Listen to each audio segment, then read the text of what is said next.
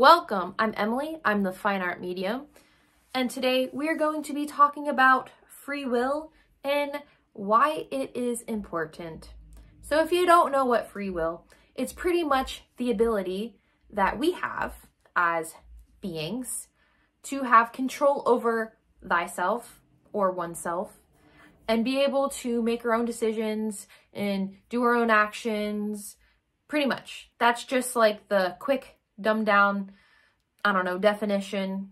I know the Bible, I'm sure fucking can go through 30 pages talking about it, but I'm pretty sure a lot of my viewers are not too keen on the Bible. So anyway, free will. Why is it important? Well, it actually is important because A, it protects us, B, it protects us, and C, it protects us. No, I'm just kidding. Actually, free will helps us pretty much live our lives, honestly. But it does protect us from negative forces. All right. If you believe in God, you believe in God, whatever you believe in, we were given the ability to make our own choices, our own decisions. That's just how we are created. And so that did help us when coming into contact with negative entities. And this, again, is just a really quick summary. There is a bajillion things I could say, but I'm trying to keep it in the theme here of where I'm going with my experiences that I had, you know, gone through the last few weeks. And so I wanted to share those in conjunction with, you know, what I learned. But basically, here's the lowdown. When I help other people, it is very important that whatever you need my help for, if it's to remove negative energy, to kick out an entity or a demonic entity, whatever, familiar, I don't know. It is very important that you do not half-ass anything, and you have to be 1000% serious on kicking out or wanting a certain solution, okay? Because if you're not, I can't do much of anything. And so I learned this quite a few times with how many clients? Like three or four? The last 3 or 4 that I had. So I was helping client A get rid of a demonic entity. All right. And so they were almost like a two-parter, like a part A and a part B, because there are multiple parties in the situation that needed help at the same time. But like, they were kind of as one. And when you're helping somebody get rid of entities, you can't do it that way. I can't help you that way. Each person has to be done separately because each person is their own person, right? And so I had to help person A first. And I was able to help them pretty decently. But then part B needed help too. But the problem with part B was they didn't quite believe in the whole demon thing. All right. So that's a problem. And 2, they didn't really see that they had a problem, which is not good. And so that just makes things very complicated because you have one person that, you know, is so sure that they're 100% serious. They're desperate. They want their shit fixed. Whereas the person B is like, I don't see what's wrong. Like, my life sucks. This shit's happening, but it can't be because of a demon. Like, demons aren't real. Or, I don't know, I'm a positive person. Why would I have demons, right? Well, that's not how that works, unfortunately. And so while I was able to help person A, person B, I could not help because they were unwilling to see the truth, right? And if they're unwilling to see the truth, they're not going to see that they have a problem. And if they don't think they have a problem, well, I can't help them because I need their permission too, obviously. So it's not just that because they have a problem and they're not seeing it that I can't help them. If they don't acknowledge the issue, then in their minds, they're just going to be like, I got no problem. And the attachment will still be there because they have to say, I want this gone. I want this out. Get it gone. If they don't do that, the attachment's still going to be there. That's the problem. And then you have number 2. Even if I did kick that entity out, they're just going to come back because the attachment isn't broken. But also, if I don't get permission from the client, I get blocked. Typically. And I can get blocked a few ways here. 1, either another being, whether usually it's like a neutral or like a positive being, they don't want me to interfere because they have to be the ones, person B has to be the one to say, yes, I have a problem, but please get rid of it. They have to say, get rid of it. That's the problem. And so it's kind of like they block me, literally block me. And then 2, if that being wants them to learn a lesson, they will also block me because they're trying to teach them a lesson. And 2, or it could be training, which is part of a lesson. But so I can get blocked multiple ways when trying to help somebody when their free will is kind of on the teetering side and they're not 100% serious in what they want. And then I had another person. So new scenario. This person, their free will, they wanted the thing gone, but then they were still like communicating with it, but like they wanted it gone, but like they would acknowledge it and try to mess with it. And it's like, you are allowing the attachment to remain because you're showing interest in it. And to me, that proves that you don't technically want it gone all the way. And so that makes it really difficult for me to do anything. So you can do all your cleansing rituals and all that stuff, and I can kick it out. But if you're like still creating a doorway for it and inviting it in, and as you communicate with it, yeah, that ain't helping. That ain't helping. And so it is very important that you have your shit under control. And I try to say that with as much love as possible, but it's true, all right? So if you're like, I want it gone, and then you're like messing with it, and you're talking to it, and I don't know what you're trying to get out of it, I can't help you. Scenario number 3, I was, and sorry, I'm trying to reposition myself, person C, or D, or whatever letter we're on, C or D. Person number 3, scenario number 3, how's that? They wanted a situation to be over, okay? They did, but they were unsure of whether or not they should handle it themselves or if they should get help. And so they were unsure of that. And so I think they had some lessons to learn and some training that they needed to do. And so I was blocked by a third party being, which, you know, understandable. And so no matter how hard I tried, okay, through the meditation, typically when I am trying to help somebody with a demonic entity, I will do my meditation, and usually that demonic entity will harass me or try to scare me away from helping that person. And so they make their presence known one way or another. and I know that I'm dealing with whatever it is, right? Usually that's how it is. Well, I knew this person had a situation because I've helped them before.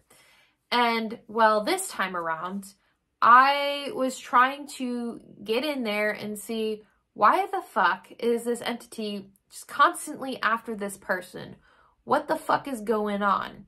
And so while I went into my meditation, I got on the astral realm.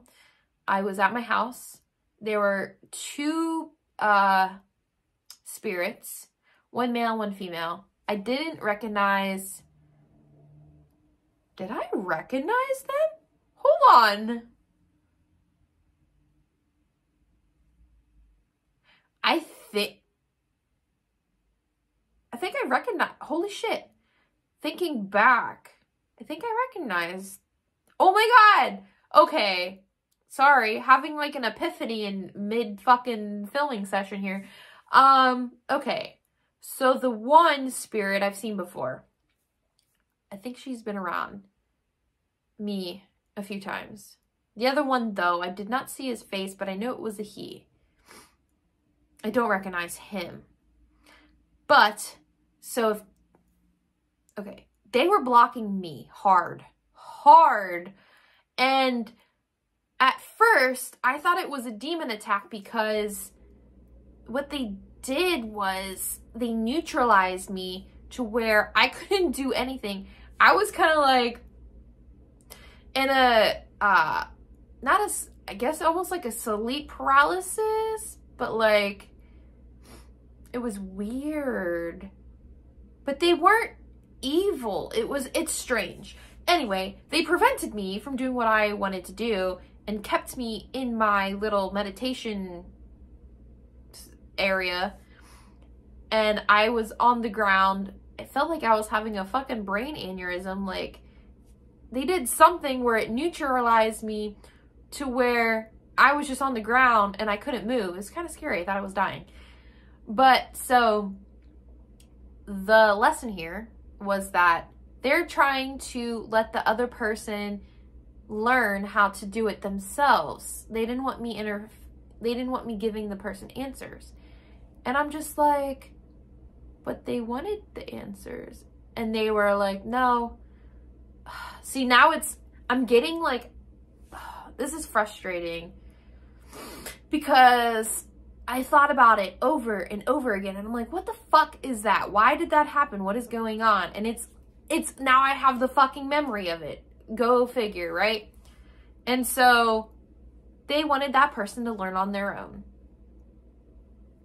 Go figure, right? They didn't want me getting in the way and giving them all the answers.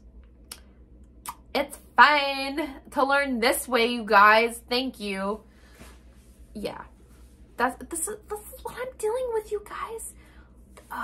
It gets frustrating, especially when you lose fragments of memories of the experiences and you'll be doing something, you're focused heavily on something, and boom, it comes back to you. Yeah. Nice timing, you guys. No, but in all seriousness, I am always grateful for the lessons that I am given. And yeah. So free will here. That's important. And you're like, how does this connect to free will? Well, the person was teetering back and forth whether or not I should help them or if they should get the answer on their own. And then they even admitted to me afterwards. But also, they thought maybe their guides were trying to teach them as well.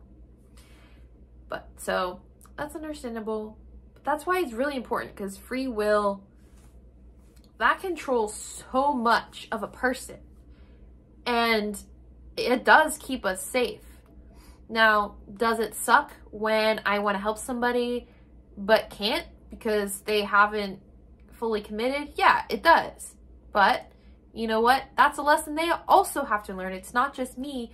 It's a two-party system here. We're all working together here. We're all learning lessons together.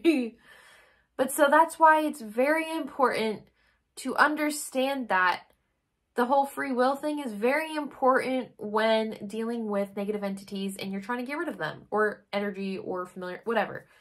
That's why it's important.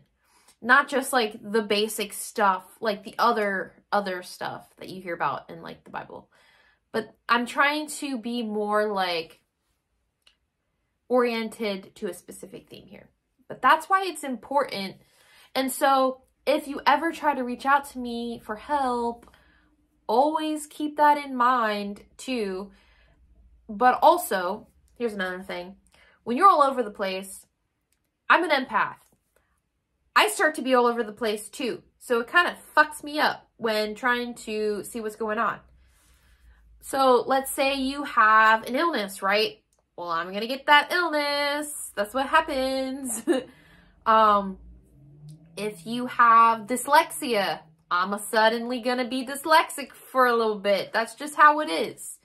It sucks for me, but that is validation that I'm on the right track and I am connecting with you, which is why I kind of see it as a blessing, because that's the validation I need usually when I'm trying to help somebody, is when I pick up their, I don't know, ailments or like whatever is going on with them. It actually helps me go on the right path when helping you. But also, that is another reason why I do not help multiple people at the same time, because then you have different people with different issues and then they intertwine and then I don't know whose issue goes with the other and it's a clusterfuck and I don't know what's going on and I'm confused and all the entities are attacking me and I don't know which one goes with who and it's confusing. So if you contact me and you're like, hey, I need help, and I'm like, it's gonna be a while. It's gonna be a while. So just keep that in mind.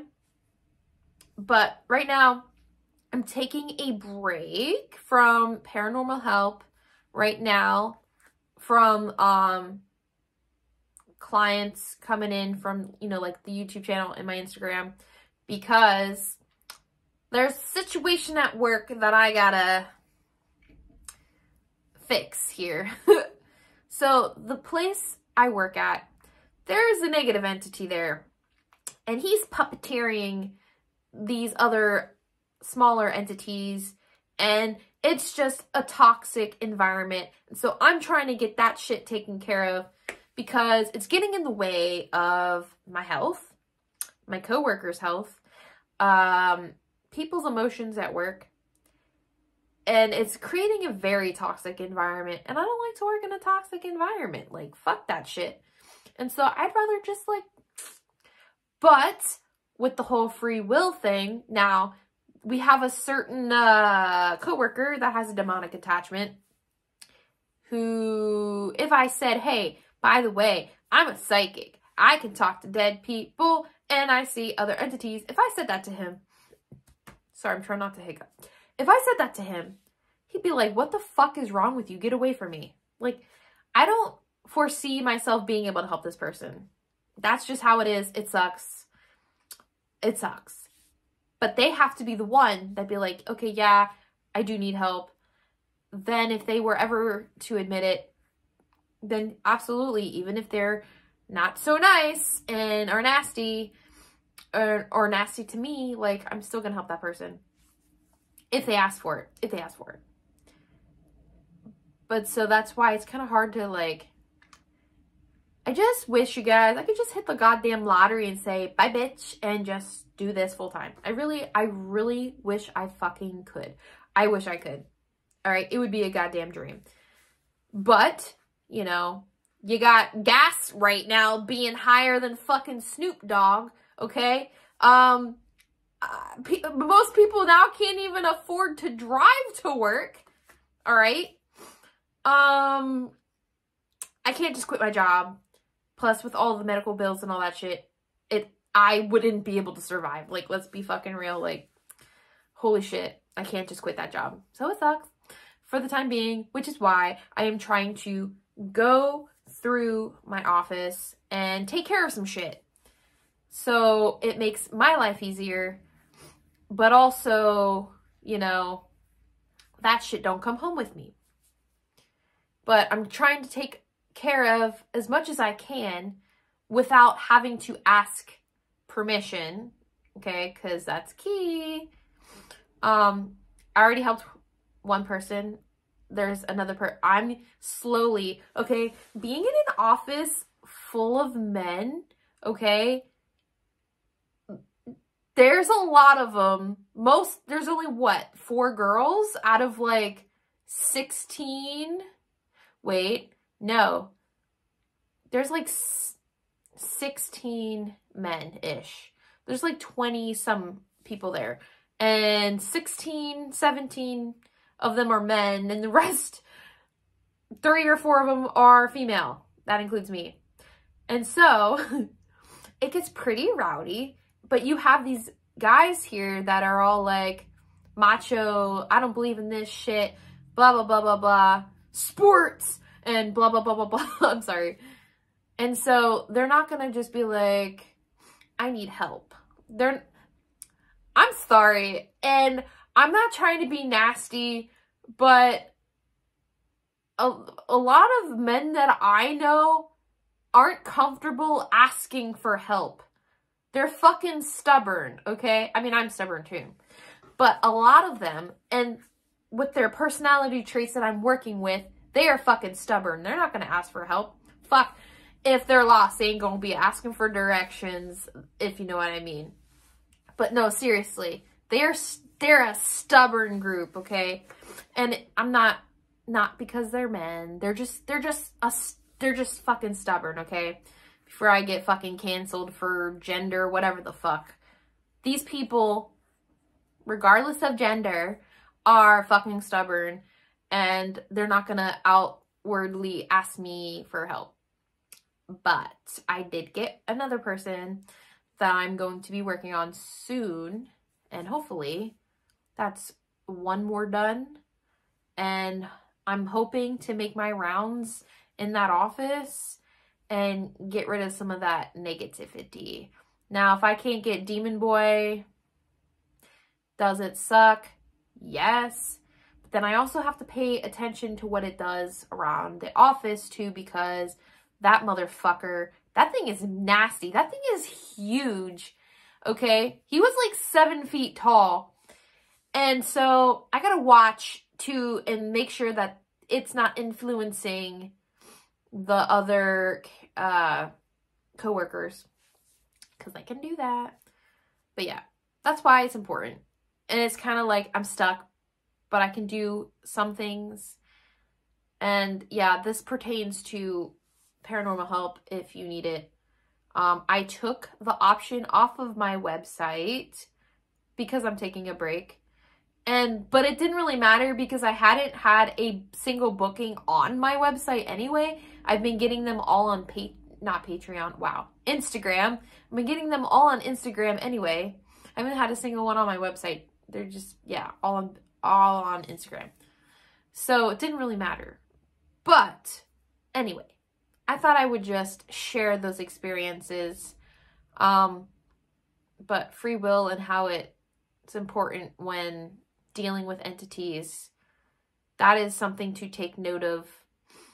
But I don't know if this video was helpful. I don't know. I felt like I kind of just went all over the place. Hopefully you got the gist.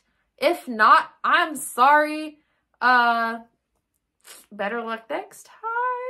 No, I am literally working to do better with my delivery. I'm trying not to curse as much. It's really hard. Yeah.